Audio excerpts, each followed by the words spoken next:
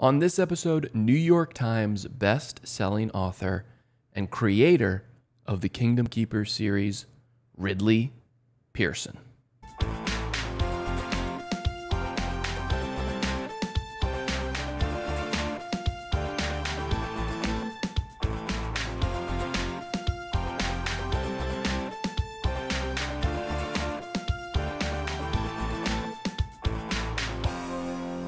What up, Opinioneers? Welcome to episode 116 of the WDW Opinion podcast. My name is Connor Brown, and I'm a former Walt Disney World cast member, author, blogger, travel agent, and a Walt Disney World expert whose passion is to help you plan for and daydream about your next perfect Walt Disney World vacation.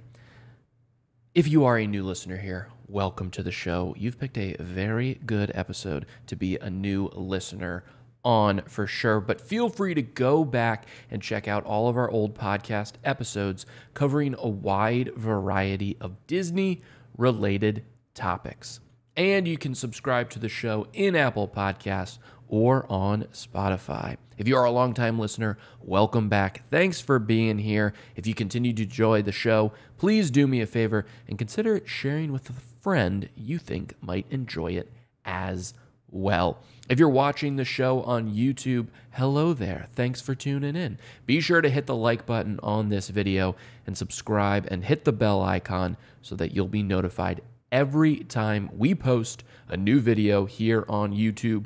If you are listening and you ever want to check out the video version of the show, head over to youtube.com/WDW Opinion, and you can see all the other videos we have posted there. I am going to get right into it because this one is a really, really cool interview we have today with Ridley Pearson. He's awesome. I was a little nervous to record before we got on the Zoom, but he was such a nice guy, so down to earth, willing to answer any questions, and it just felt like we were having a conversation. It didn't feel like I was interviewing him at all. So without further ado, let's get into it, and we'll go over to my interview with Mr. Ridley Pearson. So excited today. I am here with New York Times bestseller, author of over 50 books, including the Kingdom Keepers series, Ridley Pearson. Ridley, thanks so much. There he is. Thanks so much for being here. So fun to be here. Awesome. So we have a lot to cover. I think I have some really cool questions. We're going to have a lot of fun. Probably can't answer them. Oh, well, hey, you can plead the fifth on one of them. I'll give you that one. Yeah. So I do want to start at kind of the beginning because you've been publishing books as far back. I think your first one was 1985, thereabouts. Yeah. You had to have had the notion before 1985 that, writing is what I'm going to do. That's going to be my job. Do you remember, was there a first moment or something that sticks out in your mind of, I know what I'm going to be. I'm going to be a writer. When did those ideas kind of start popping in your head? Well, in a weird way, Connor, I still think that every morning. Yeah. It's an interesting question because at least I never seem to take it for granted that I'm a published writer. I think, is anybody going to be interested at all in the next thing I write? And I think that every day. It's like, oh no one's going to care. No one's going to be interested. And so I came out of college and I was a singer-songwriter for a number of years. And I just adored it, but it was exhausting and it paid nothing. And in there somewhere, I started trying to write. And I looked back at it at one point and I had been writing for 6 hours a day, 6 days a week for 8.5 years before I sold anything. Wow. I'd written a ton of magazine stuff, but I didn't consider that what I was going to end up doing. And, I don't think I ever, and when you sell a first, well, I don't know about anymore, but when I sold my first book, it was enough to buy a microwave oven. I had been working, I think I figured it out at one point, and I had been working for less than 10 cents an hour. Wow. for working on those books. So, it's a privilege to be published. And I don't, and I've, and through the pandemic, I really wasn't, people weren't interested in hiring me or working with me. And I thought, well, maybe this is the end. I mean, I've had a great run. I've done 62 books. I've been on the Times list a dozen times. I've had a movie made, all these different things, but you just want to keep doing it. Right. And now, thankfully, once the pandemic chilled out a little bit, which, now it's back up and roaring, but there was a glimpse there where somebody opened a window, and I now have an 8-book contract with Disney. I owe them 2 others. So, I mean, I'm swamped for a decade here. Well, that's good.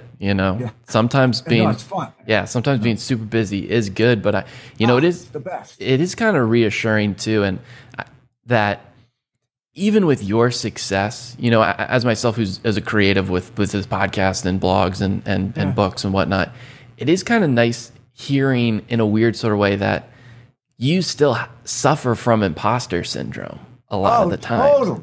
Yeah. Totally. And my dear friend Dave Barry, who doesn't suffer from imposter syndrome, but he does. He was out visiting a few weeks ago, visiting Idaho, and we happened to see him a couple times. But I was asking him what he was doing, and same thing. Same words could have come out of my lips. He said, "Well, I'm working on a novel. Not that I'm sure anybody's going to want to read it." Right. It's just we all feel that way. I think it's like, is this good enough that people are going to want to read it, or if I just, is it just a bad thing? Right. So you work and you rewrite and you rewrite and you rewrite. I'm working on one of the rewrites. Disney asked me to rewrite the entire Kingdom Keepers series. So I'm right now, as we speak, right behind the Zoom thing are these 2 manuscripts I'm comparing for Kingdom Keepers 5 to make sure the words that are in one are the words that need to be in the other. Yeah.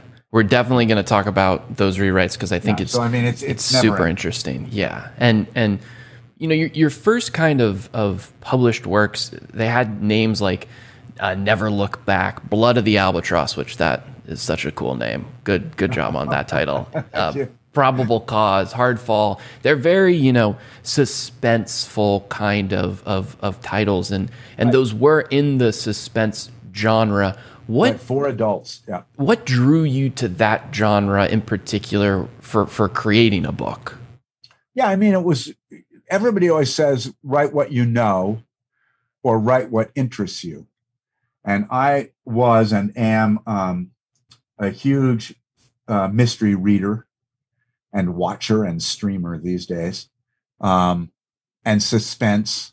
I as a young man, not a kid, but as a young man in my 20s, I was reading a contemporary of mine, Ken Follett, and all of his work, which was Eye of the Needle and The Man from St. Petersburg and Key to Rebecca, all these incredibly well-written historical thrillers.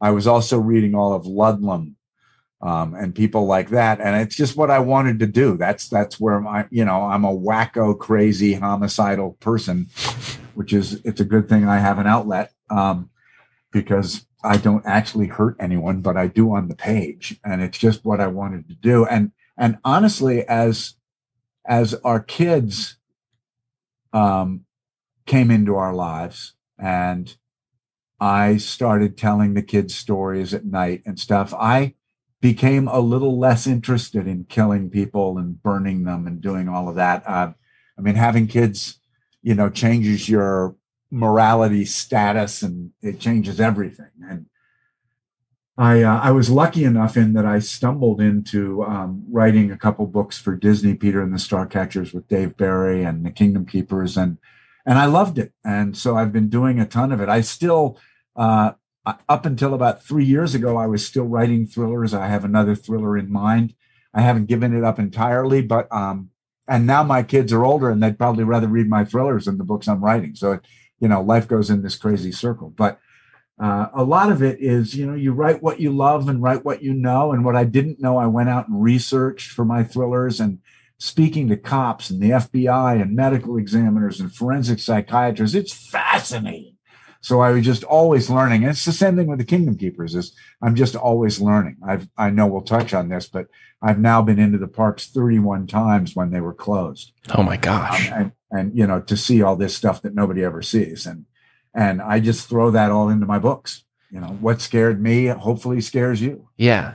And you touched on a little bit about how having kids changed, you know, your mindset and what you were focused on. But how do you go from something like Blood of the Albatross, a book called that, to diving into Peter Pan? How are you able to shift your mind to that topic when you're writing about, like you're saying, gore and blood and right. and crime? I was writing, I mean, I literally was doing that when Dave and I had some success with Peter and the Starcatchers, and I was already, prior to that, I had been working on Kingdom Keepers for a couple of years with Disney. I got in the situation where I was writing every day. I was writing parts of a thriller, parts of Peter and the Starcatcher, and parts of the Kingdom Keepers. And so I think it's like, and it didn't bother me at all. In fact, I found myself writing better, I think, because of it, because I had to just completely switch characters, setting, time, you know, fantasy versus really grim reality. And it's probably like an attorney in a way. You know, attorneys have all these cases and they're really important. They're life and death. And yet they can go from 1 at 11 o'clock in the morning to 1 at 1 o'clock in the afternoon. Yeah. And it's just, you just turn a switch and keep going. Flip the switch. Yeah. Flip the switch. The Peter and the Starcatchers series was so great, and that spurred the Neverland series, and it all focused on, you know, Peter Pan, Captain Hook, those classic characters.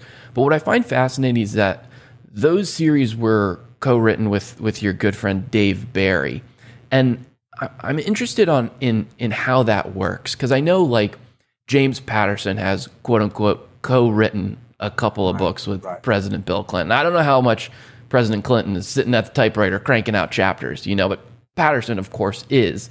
When you have, you know, Dave Barry, a great author, a prolific writer, when you have yourself a great author, a prolific writer, how do you guys come together to not just create a narrative that is weaved together, but has a singular voice? It can't just be Ridley gets the even chapters, Dave gets the odd chapters, right? No, and that's what we didn't know how to do this.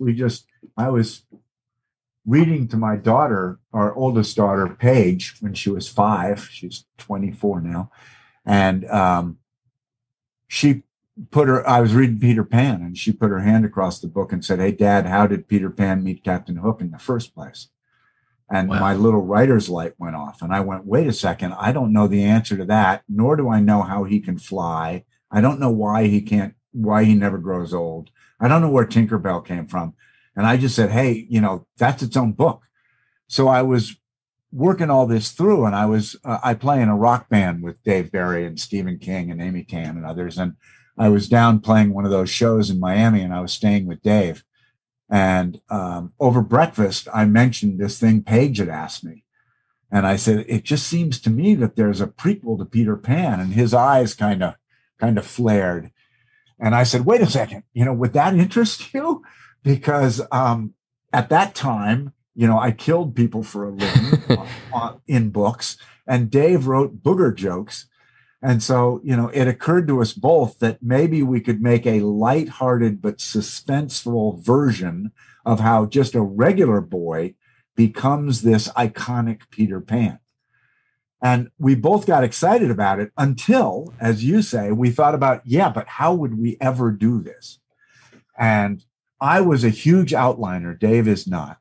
And I felt that I really couldn't do it unless we outlined. So I think Dave came out here actually to Idaho, and we spent 3 or 4 days shouting at each other over the kitchen table about what could happen in this book and what couldn't. And that got us closer. And then we realized, okay, now we have to write the book. And I just was not in the meantime, I had read a few collaborative works, fiction written by 2 or more people, and it just didn't appeal to me at all. You could totally tell who was writing what. You never really followed the story because the voice changed so much.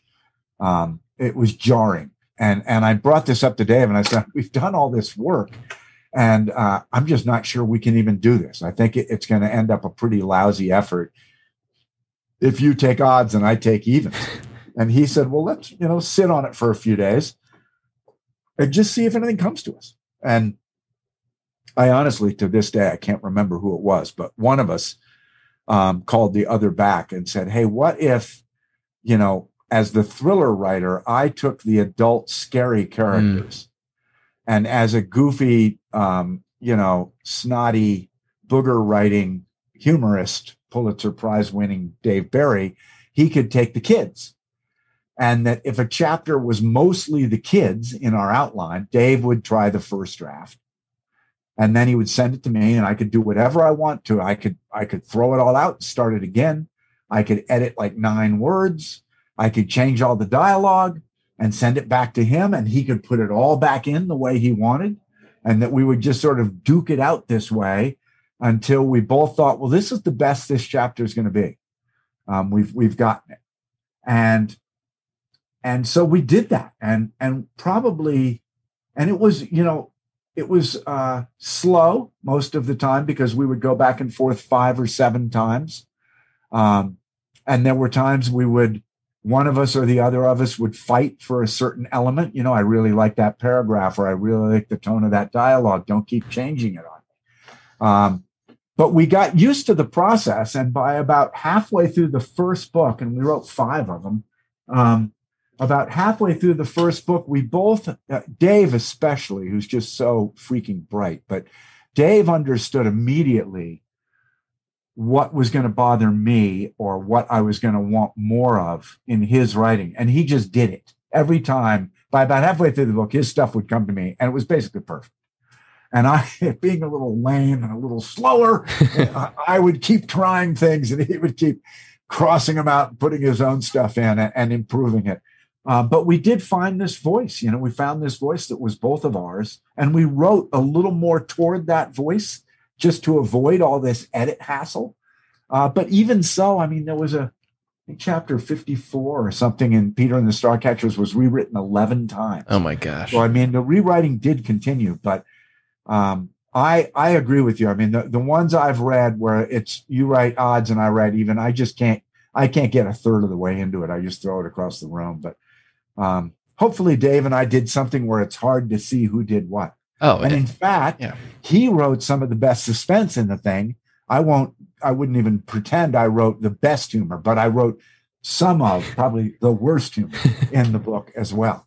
But that's super interesting how you guys went about it. You more adult, he more the kid stuff. And it's very similar to early animation styles that Walt Disney did himself. He had a guy, Mark Davis, you draw the ladies. Like, you're good at that, man. That's what you're doing. And he never strained from what you're good at, but it all comes together in the end. So, it totally worked with Peter and the Starcatchers for sure. We had so much fun with those books, and we outlined them really hard. We worked day and night on the outlining of those so that we knew our story was going somewhere. We hoped it was going to please everybody because we were writing for a younger audience. We intended to write slightly shorter chapters and make them a little goofy and make them action. But the thing we wanted to find, and I hope we found, was heart.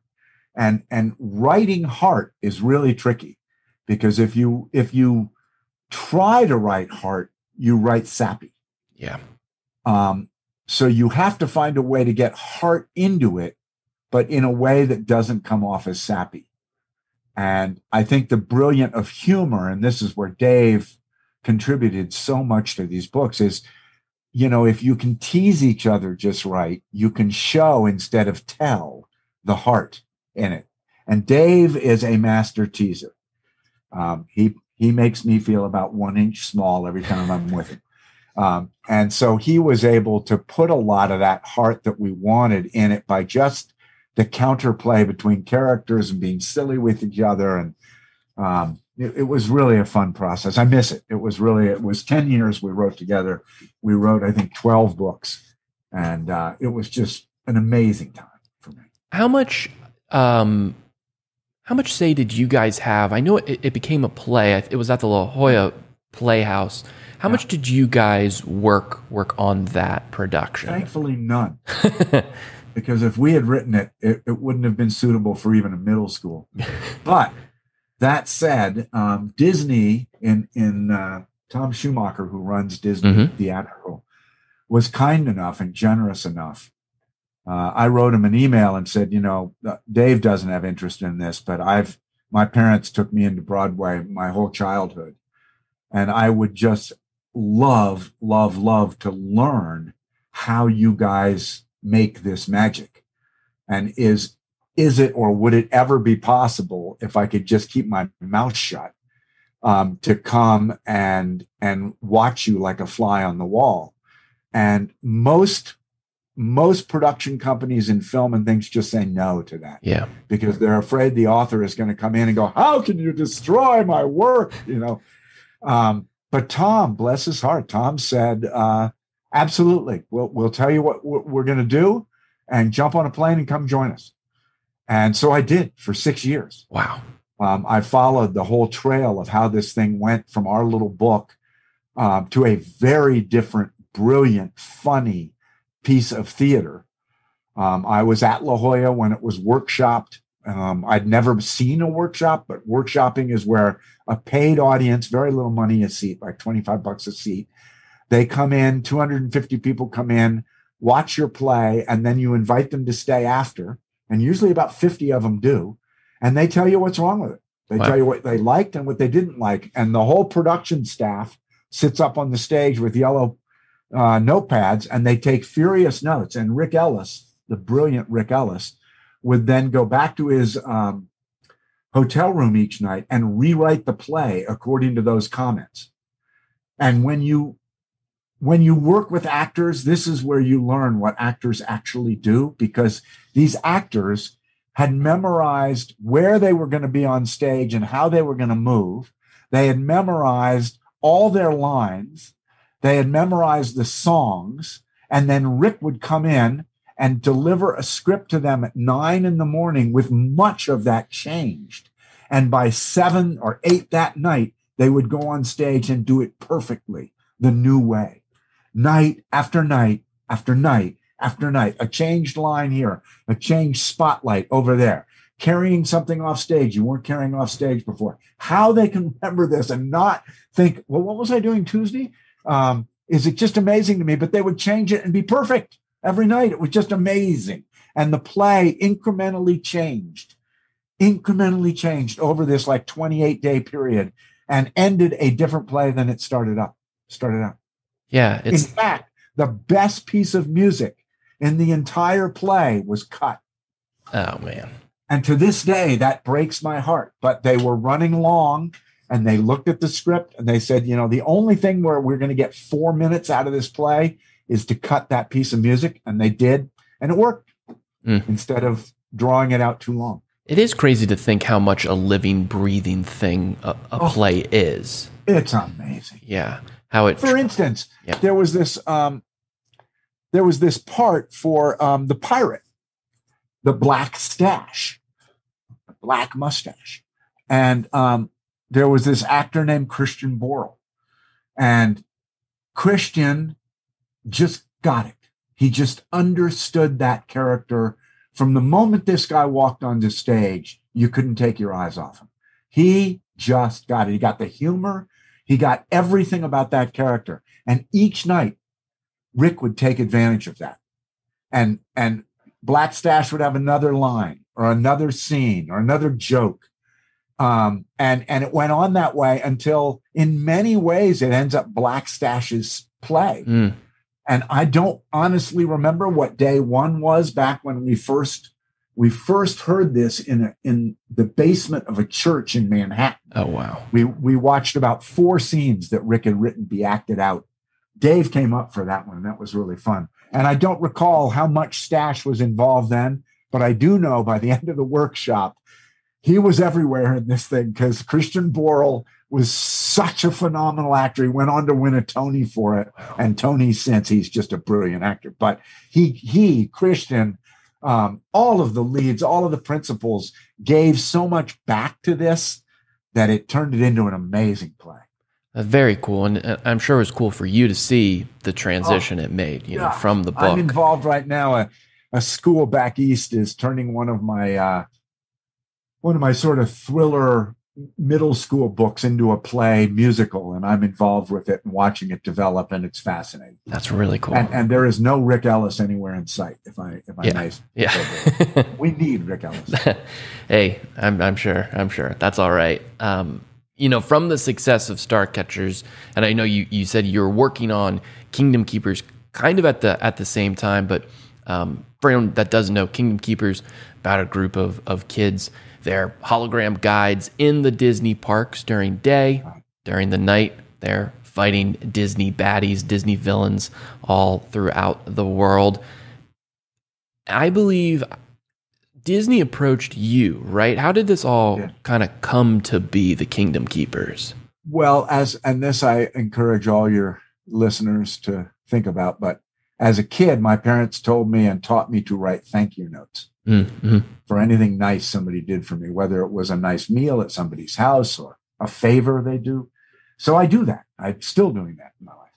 And Dave and I was already working. I wasn't working. No, I was not. I was not even working on Peter and the Starcatchers yet.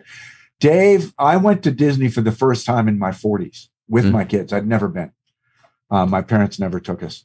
And I mentioned to Dave that I was going, and Dave Barry. And he said, well, look, I live in Florida. I know everything there is to know about Disney World. Why don't we meet up there and I'll show you around Disney World? And I thought that would be so much fun. So the thing is I always try to one-ups Dave, because Dave is so smart that he can always one-ups you. So at that time I was being published by a division of the Disney company that had a terrific, adult published book line called Hyperion. And so I called the publisher, a friend of mine, and said, hey, is there anything you could do for Dave Barry and me when we go to the parks with our kids? Well, they gave us 3 days of the most special thing on earth. We had a VIP guide. Oh, that's awesome. They gave us all our passes. It was insane how much fun we had. So I wrote some thank you notes, and then it occurred to me after I had sent them that I should call. So I called my publisher to just rave about these 3 days we had spent. And he said, oh, no, you need to call Wendy Lefcon at Disney Books, because all I did was call her and say, is there something you can do to help? And well, Wendy Lefcon had given us, the trip of a lifetime. And she said, well, did you like being in the park? I hear this was your first time. And I said, I loved being in the park because every attraction that you get on has a beginning, middle, and end. Mm-hmm.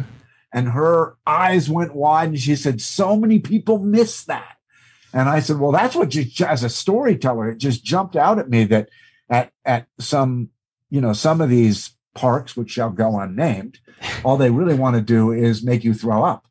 And, the Disney parks tell these stories in every attraction. I think that's why we all can go on them multiple times, even on the same trip. You can go, what was the, when you were... Seven Dwarfs Mine Train.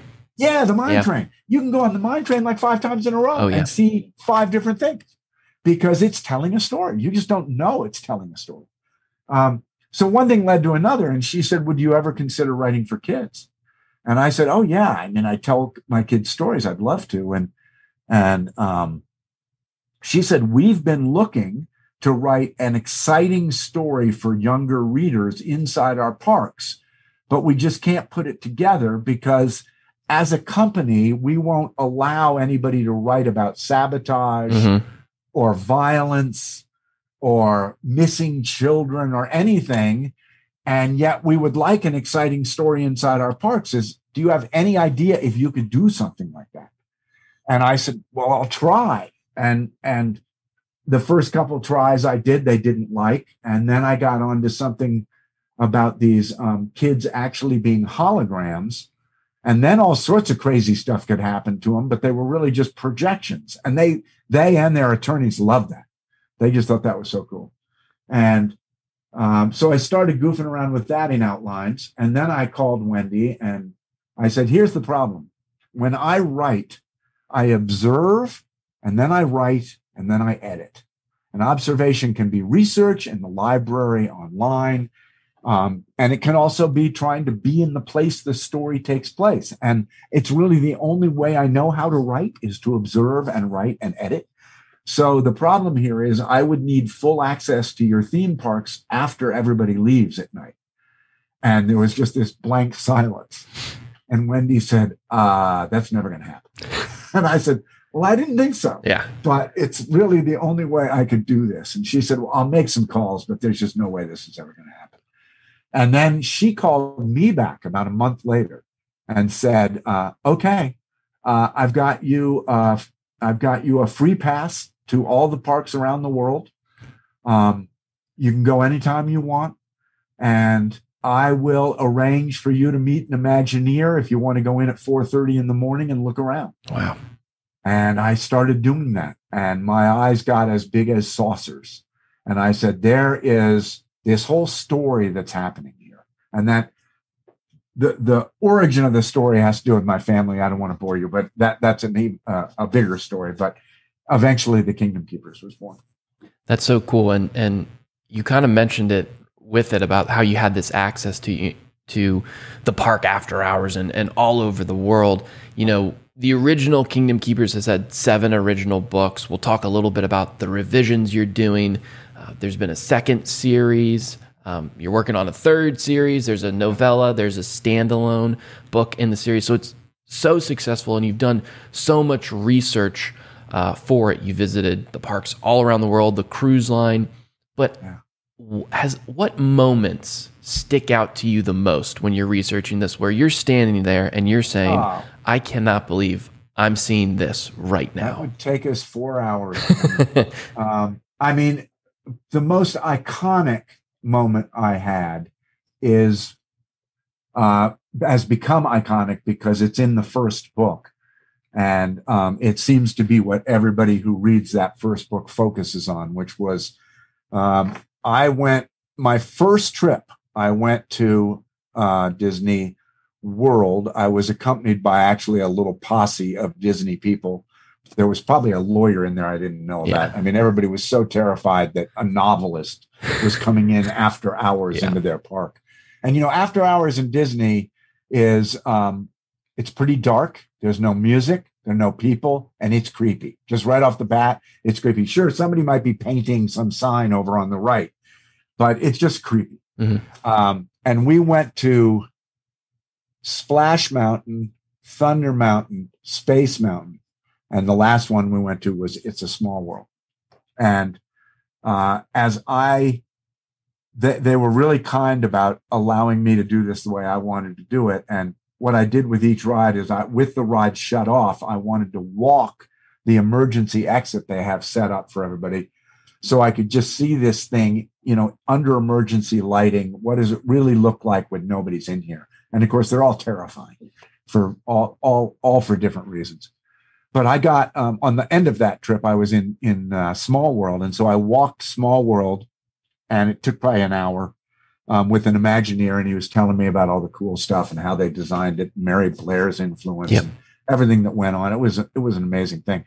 And then at the end, and they said, we're assuming you would like to ride it. Would you like us to turn on the ride and you can ride it before people show up? And I said, I would, but that was so fascinating to walk through there in the dark. I'd like to take a ride in the dark. And they kind of went, what? And I said, yeah, like no music and no lights. And, you know, the guy went over to the little booth and kind of said, can we do this? And the person said, yeah, it's fine. So the Imagineer and I got in a boat and we started through the ride. And when there's no music, you hear the boat slosh. It's really eerie. Yeah. Oh. And of course, you're not getting this thing stuck in your head that can't get out of your head for 3 weeks. And with the emergency lights, all the shadows on the dolls are freaky and really eerie. It is not the joyous little small world we think of. And we were probably we were either 2 or 3 scenes in. Each scene goes under kind of an arch and you're in another room. And there are thousands, or certainly there are hundreds of dolls. And out of the corner of my eye, 2 of the dolls stepped forward. Oh, God. And I just jumped out of the boat. I'm skittish anyway. And I just couldn't take that. I jumped up, landed back down in the boat. The Imagineer's like, what the heck are you doing? And I said, 2 of the dolls just moved. And the guy looked at me like, what are you on? And he said, 2 of the dolls did not move. This ride is turned off. And I said, dude, those 2 dolls in France over there, they just stepped forward. And Connor, they stepped forward. I am an Eagle Scout's honor. Those 2 dolls stepped forward. I saw it. And although you may think I'm loony, I have since talked to 2 different people who have also seen this happen. So I'm not the only person who has seen this happen. Anyway, it scared the pants off me. And I wrote, I keep these notebooks around where I put all my writing notes in, and I wrote small world, dark, dolls not moving, 2 of the dolls moved, scared the pants off. And then I went back and wrote a chapter about the kids being in there. And I worked right to that moment where the 2 dolls stepped forward. And I stopped. And I thought, wait, as a novelist, what you do is you exaggerate the world. That's what makes it interesting. And I was just writing something that had actually happened. This was like a memoir for me. And I said, I got to exaggerate this thing. So I said, 4 of the dolls moved. And I thought, ooh, that's creepier. That's even better. And then I thought, wait a second, I'm in a rock band with Stephen King. And I wrote all of the dolls. and so the dolls move. They kind of move like Chucky in honor of Stephen. And then they jump into the water and they're trying to swim mechanically. And some are just floating around and flopping. And some are making it and they're snapping at the kids and the kids start bleeding. And that's my vision of Small World. But that freaky moment for me became this thing that whenever I talk to people about the Kingdom Keepers, whether they're now 30 or whether they're 14, they go, what about Small World? And I go, sorry to tell you, that happened. So.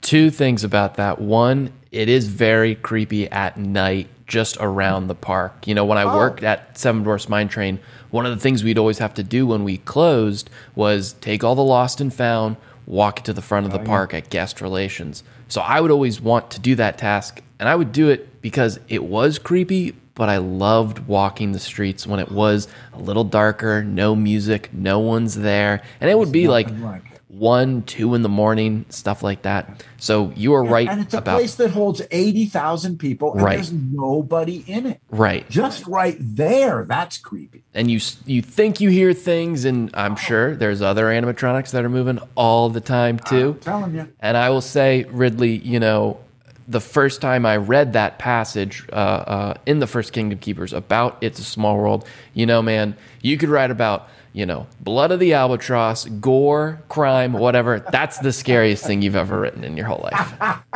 Well, thanks. You're welcome. It wasn't even intended to be scary. It was just, I got so freaked out. But like I say, I could tell 100 stories like this because it turns out that when you go in Disney World after hours and on their ships and in Disneyland 30 some times, there are just a billion stories to tell because weird stuff happens.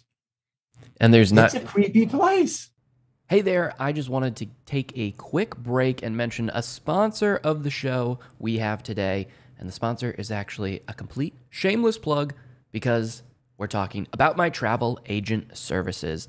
If you've been listening to this show for a while, you probably know just how difficult it is these days to plan a great trip to Walt Disney World. Even in the past few years, since the WDW Opinion podcast has started, it's only really become more confusing to get to Walt Disney World.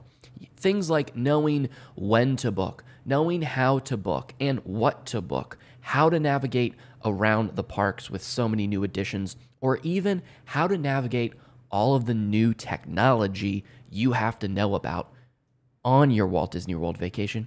It can all be challenging, whether it's understanding the new Disney Genie service, or what Magic Mobile service is, or how to book park pass reservations and why all of these new reservation systems are in place, it can seem like you practically need a master's degree in Disney to understand it all. Well, that's where your boy Connor comes in to play. Because as a Disney fanatic, I know Walt Disney World like the back of my hand.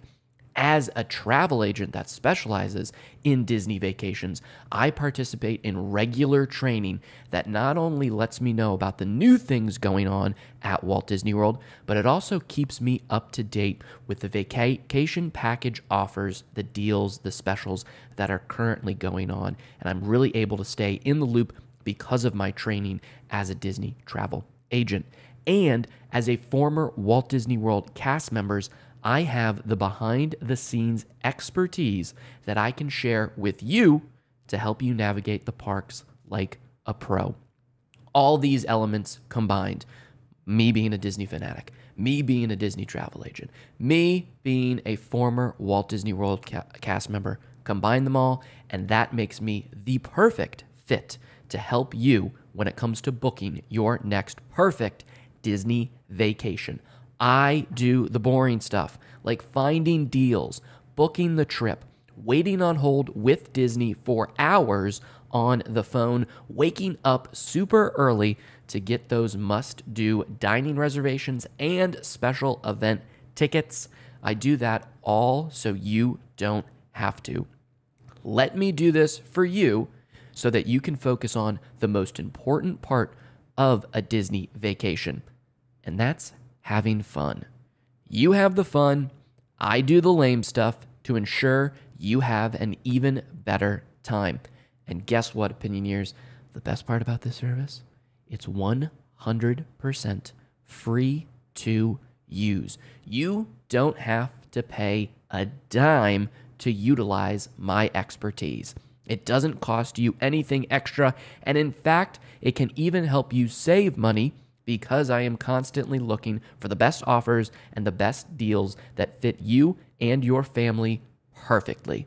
But listen, don't just take my word for it. Hear from clients who have already utilized my services, like David M. from Maryland, who says, when it comes to mapping out what would be the best each day, what restaurants would be open or closed, what the flow would be like in the parks each day based on what was open, which even was changing when we arrived, Connor was always on point and had anticipated our needs. You should really take the time to invest in Connor's services. You won't be disappointed. Thank you, David, for that kind review.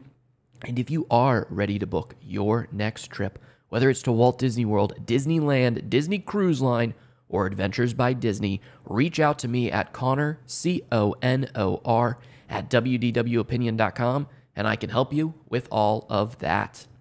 That is Connor, C-O-N-O-R, at WDWOpinion.com. Again, Connor, C-O-N-O-R, at WDWOpinion.com, and I can help you plan your next perfect Disney vacation with this free-to-use service.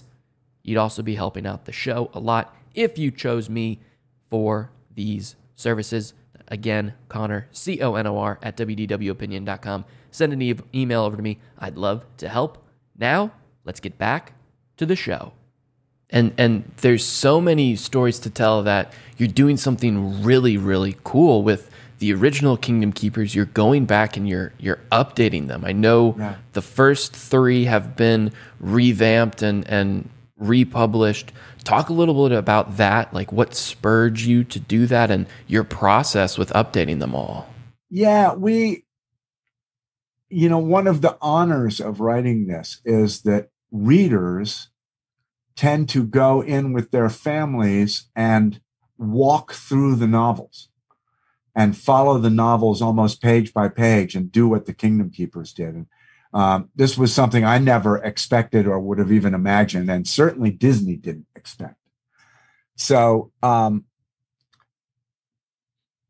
what happened is that the books continued to sell really well. Tens of thousands, hundreds of thousands of kids read them every year. And the parks changed. And so, if you can believe this, the readers of the Kingdom Keepers were going up to cast members and saying, hey, this thing on page 76 of book 2, it's not here. What's going on? And Disney eventually wrote my editor and said, hey, this is becoming a problem because people are coming into the parks and they're disappointed. And we never want our guests to be disappointed. So we either need to stop publishing these books or we need to change the books. And so I had no desire to stop publishing the books. So I just told them that for free, I would rewrite the series. And I have. I mean, I'm on book 6 now. Wow. And so what I'm trying to do is write fun, exciting books set in the same places as before, but with a little less specificity. So they might make it another 15 or 20 years without needing another rewrite. Yeah. Because to their credit, Disney is constantly changing their parks. Sometimes we see it and sometimes we don't. People like you, Connor, see it and understand it. People like Lou Mangello. Yeah. But, people like I might go through a park and not notice at all that the Sleeping Beauty attraction had been taken out. It might take me months to figure that out. And when you put it in a book, it makes it a little permanent. Exactly. So I've really had fun because I'm a more mature writer now. It's been 20 years. And I'm making the book shorter and more compact, and I hope super exciting. So we'll see. I think so far the first 3 have been received really well. So I hope these next few will be too. It's so cool just because it connects with what the parks really are. Like you said, the parks are constantly being revamped. I mean, Walt Disney himself said Disneyland will never be complete. As long as there's imagination in the world, it will constantly be updated. Imagineer and legend Marty Sklar said kind of the same thing. This isn't a museum. We're constantly updating things. So for you to kind of do the same with the books, not only is it going... I'm following in that tradition. You are. Marty Sklar was a good friend and a just amazing man and such a loss, but he helped the Kingdom Keepers series so much. He was the first person to read them after my editor. Wow. And he was amazing. That's awesome. Just so helpful. I got his book right there. Dream It, Do It. I've got his book here too. I just love, when I first heard that they were getting updated, I was so excited, and I just thought, gosh, what a really, really good idea. I would had I known in my teens that there was something called an Imagineer and what they did, I would have devoted my whole life to trying to be one of those guys. Oh yeah. And gals. Engineers and artists and architects. And I mean, those people have some amazing jobs they do. And I wanted to be Imagineer for sure. I think a lot of us, did. I think once once I realized, maybe there's more math involved. I can't do that. That's the beauty of it. I mean, they have, the thing that Wendy told me when I first told her about the beginning, middle, and end being in every attraction. She said, do you know that the Imagineers write a book about each of these attractions? It's a storybook that follows the storyline, and then they build the ride accordingly. And these things, she said, these things are like 80-page books. And I had no idea, but now that I know that the book is there for them to base it off of, I see so much more story in every attraction I go on. And it's ever changing. It's ever changing, and that's why they work too. Beginning, middle, and end.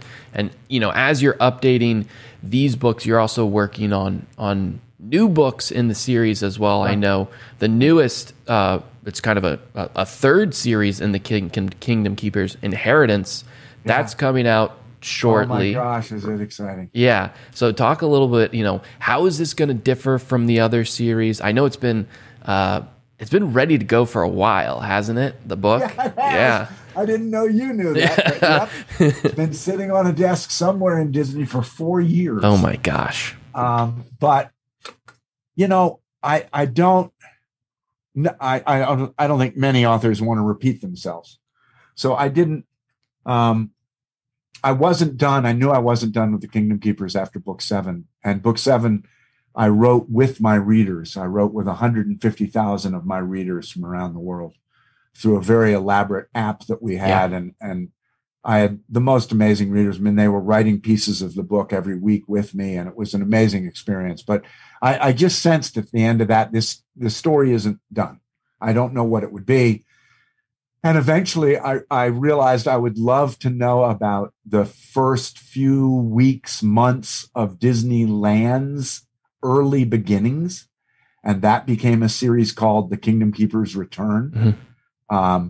And it's 3 books long. And researching that was so incredible. I spent so much time at Disneyland and in the archives with Becky and Kevin and others, digging through, those early days. There's some incredible stories from there. I'm sure you've heard those. But and then my editor came to me and said, is there more Kingdom Keepers you want to write?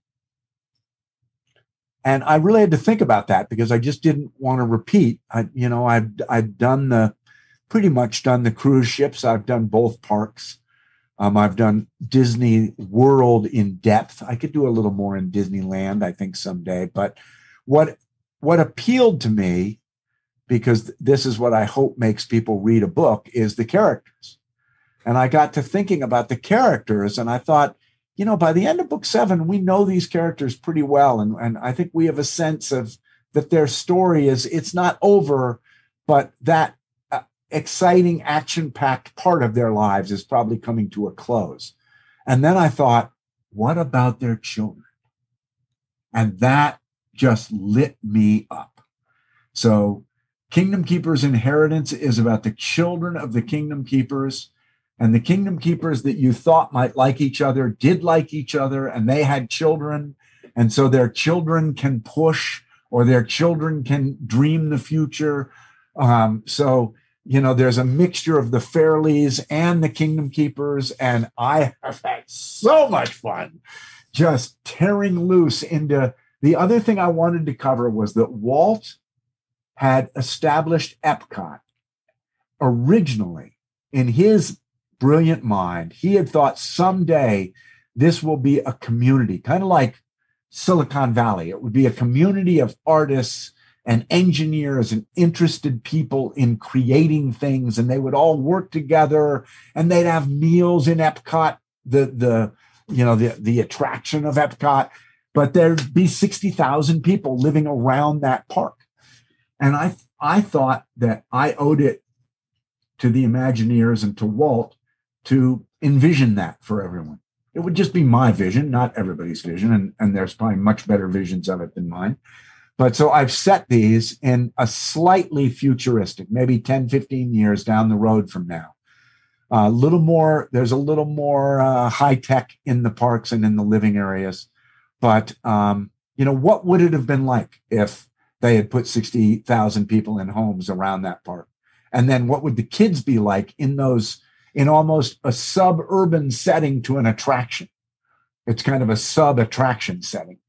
And so that's the inheritance. And the magic comes from everything Epcot. I love Epcot. And as I traveled the world more looking at Disney parks, as Disney encouraged me to write more about their world parks, and I've been to many, many, not all, but many, many, many of them, I thought, well, Epcot's perfect for this because Epcot has the World Showcase. So if I can think of a way that portals might exist between like France in Epcot and the real France, a real-time portal where you're in France and Epcot 1 minute and then you're on the streets of Paris the next minute. That could be a really interesting, imaginative world to write in. And so that's what the three books will be. I'm just starting the second now. That's so cool. It sounds so cool too. And I remember the blurb I read for this first one.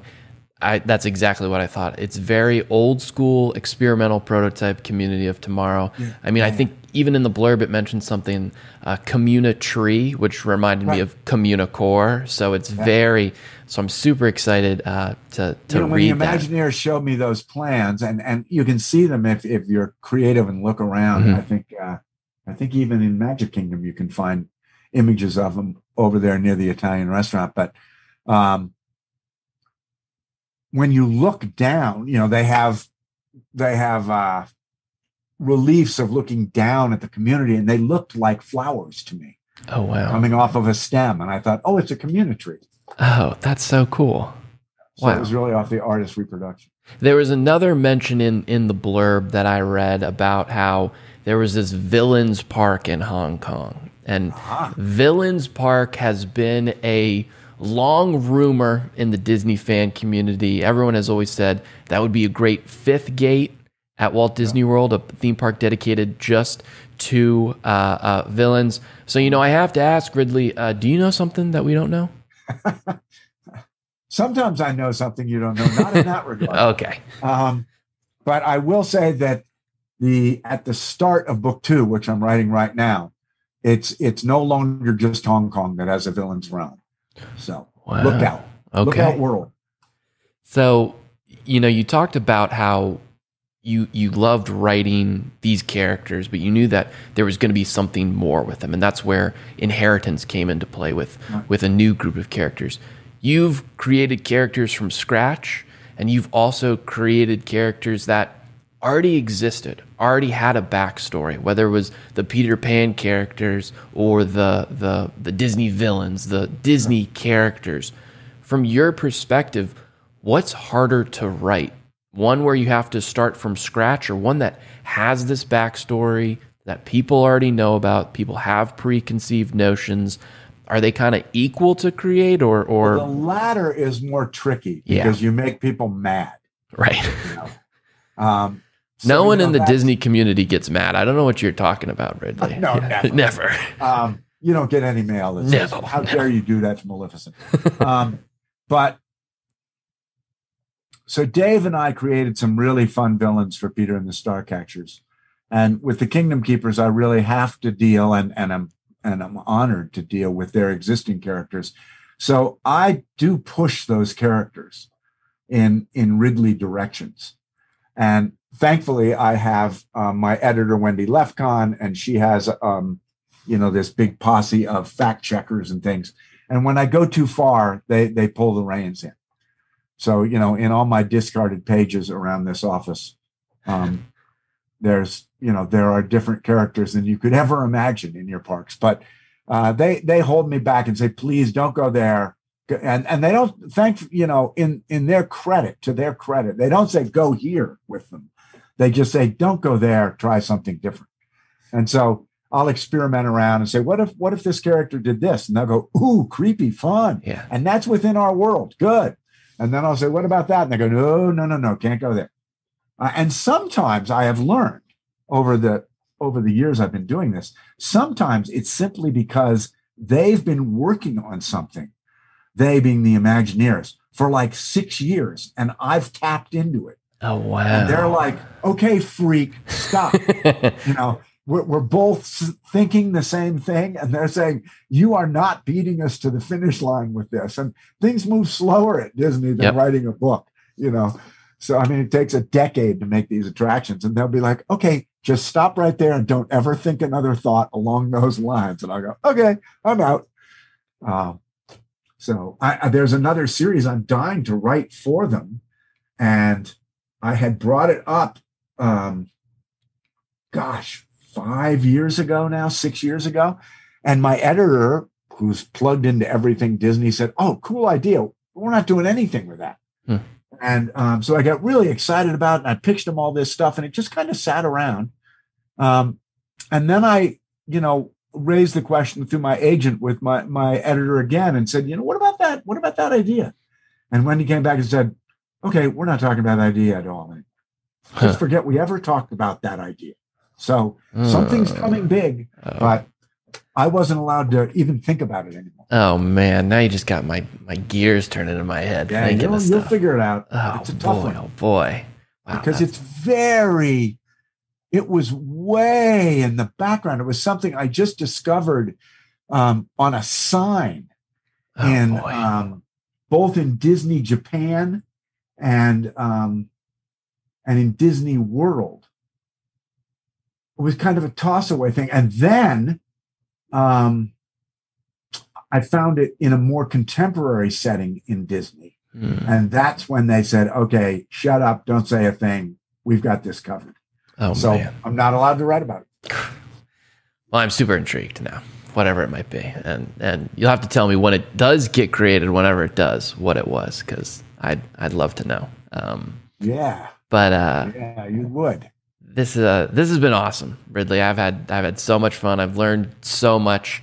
I want to thank you for your time. You've been incredibly hospitable. Thank you, Connor, for having me on. It was awesome. Please, tell the good people out there listening the next books, whether they're the revamped originals or the new trilogy. Right. Do you have any dates that are coming out? I do. I have some fun stuff to talk about. So in March of 2022, finally, Inheritance is going to come out. Cool. And it's called Kingdom Keeper's Inheritance, Book 1.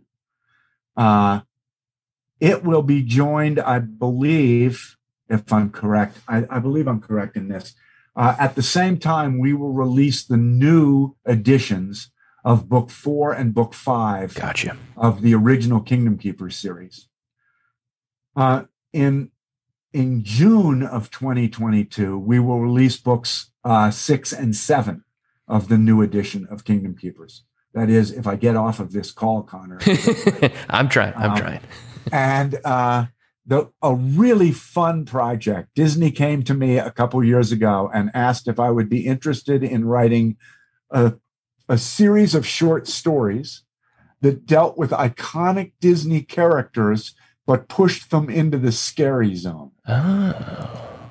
And I have worked with this amazing editor within Disney, Lauren Berniak, and she has held my feet to the fire on this project. I came up with a really weird idea to connect all 8 short stories with a story of their own. And she allowed me to do that and helped me do this and coached me through it. And right around Halloween of 2022, so about a year from now, Cautionary Tales will come out. Cautionary Tales. And I am so proud of this book. We have an amazing illustrator. But these stories are so fun, and they talk about, taking a Disney character you thought you knew. Well, these characters go way out of where you thought you knew them. So I'm very excited, and hopefully you'll be hiding under your covers. Oh, hey, I hope so too, in a weird way. They all sound super cool, super excited for all of them. We'll share with the listeners and remind the listeners when they all come out. We'll include links to all of your stuff too, where they can buy books, learn more about you in the show notes page. I think we're going to have some big news, and maybe I can talk about that on the program with you sometime in the future. You never know. Absolutely. We'll definitely have you back on. Ridley, thank you so very much for being here today. Sure, appreciate it. Thanks. Take care. Man, oh man, wasn't that an awesome conversation with Ridley Pearson? Thanks so much to him for being on the show today. Again, if you go over to wdwopinion.com/116, you'll be able to access the show notes page for this episode, and you can get links to all of Ridley's social media profiles, where you can buy his new books, all that fun stuff. Head over to wdwopinion.com/116 to check it out. If you enjoyed today's episode and you are on YouTube, be sure to hit that like button, leave a comment letting me know what you enjoyed most about this interview. And if you have a favorite Kingdom Keepers book, like which one you like the best, let me know in the comments below. I'd love to hear from you. Also, please be sure to subscribe to our YouTube channel as well. For those peeps listening on Apple Podcasts, you can subscribe to the show there. Do me a huge favor, rate and review the show on Apple Podcasts as well. It really helps new folks find the show with each additional Apple review that we get. And of course, future reviews will be read on the air. If you listen on Spotify, click that follow button on the show page, as that will help us out as well. In between episodes, the best way to talk Disney with me and your fellow Disney fanatics is by joining the WDW Opinioneers Facebook group. You can connect with your fellow Disney fans. You talk Disney all the time. Head over to wdwopinion.com/opinioneers. That's OPINIONEERS to join the conversation. If you do like the show, another huge favor you could help me out with is by sharing the show with someone else you think might enjoy it. If they love Walt Disney World, share it with them, whoever it may be.